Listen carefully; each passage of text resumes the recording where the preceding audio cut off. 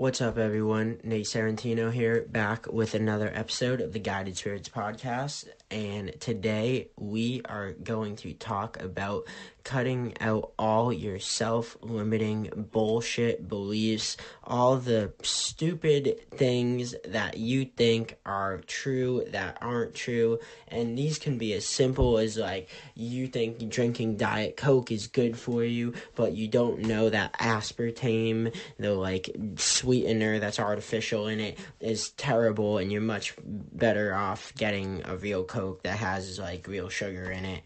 So, but that's just the analogy for any self-limiting belief or any limiting belief. You need to see the bigger picture sometimes. Sometimes you have to step back and you have to understand that by thinking you can't do something, you are automatically setting yourself up for failure. I know for a fact that if I think I can't pass my organic chemistry test on Tuesday, I am not going to pass it. But if I go into this test thinking I'm going to kill it, and I'm going to do my very best, and you can think you're going to do good and still fail, but it all starts with believing in yourself. And if you don't believe in yourself, that is the first self-limiting belief you have to cut out. Believe in yourself. Believe in your own abilities. And if you think, oh, well, the reason I don't believe in my abilities is because I don't know how to do it, or I don't know what I'm doing, well, that's why I'm studying for this test right now. And I decided, well, I'm going to record this podcast episode because this needs to be shared.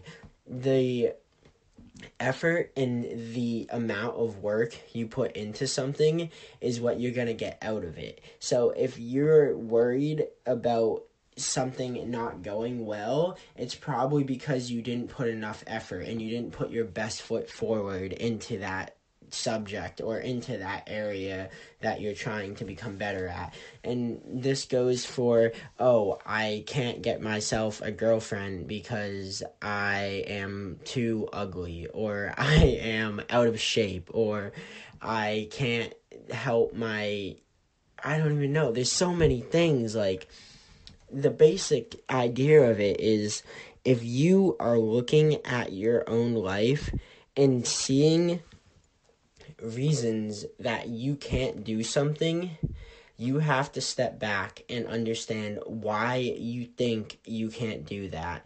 And then once you understand why you think that, you can alter the way you think to change your perspective to, I can become better at what I'm not good at. I can become a better public speaker to make my podcast better.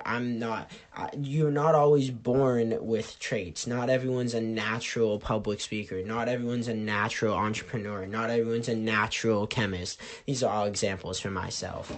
Now, you can work on all your skills so you don't have these self-limiting beliefs thinking, oh, I'm never going to be able to do that. I'm not good enough. I'm just not going to be able to.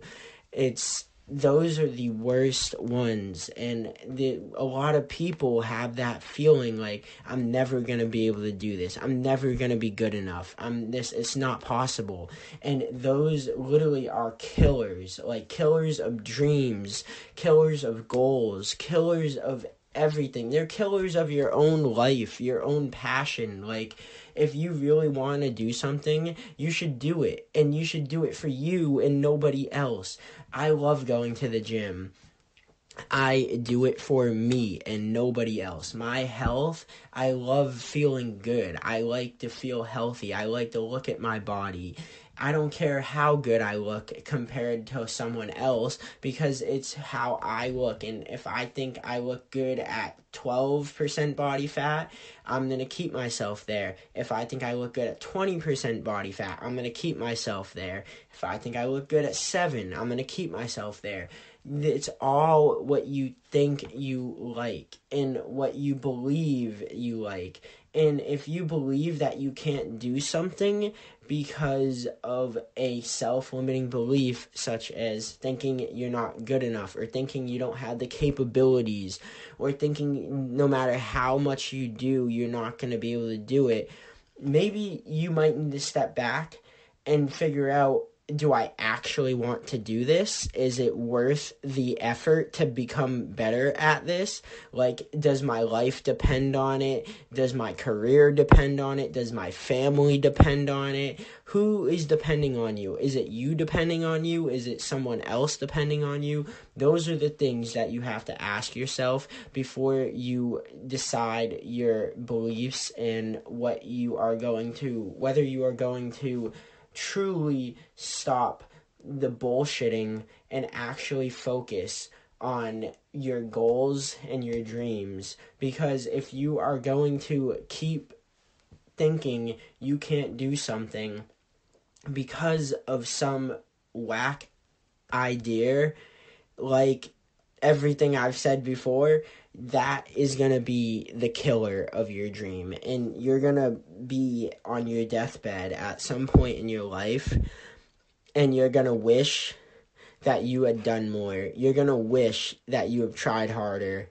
Well, make that day that you wish today, and then make that wish come true tomorrow. Because when you wake up tomorrow, you are going to have a fresh start.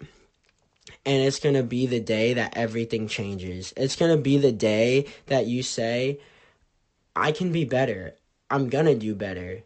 It's not a matter of when. It's a matter of now. It's a matter of this moment. When I wake up in the morning, I'm going to wake up and be grateful that I woke up. And I'm going to chase my dream, and nobody's going to stop me. And I'm going to make that dream come true because I believe in myself more than anybody else. I believe that I can do whatever I set my mind to. And that will lead us to the next topic of becoming unstoppable in the next podcast. But for now, I want to end it with this. If there's anything to take away from this podcast, it is that self-limiting beliefs are killers.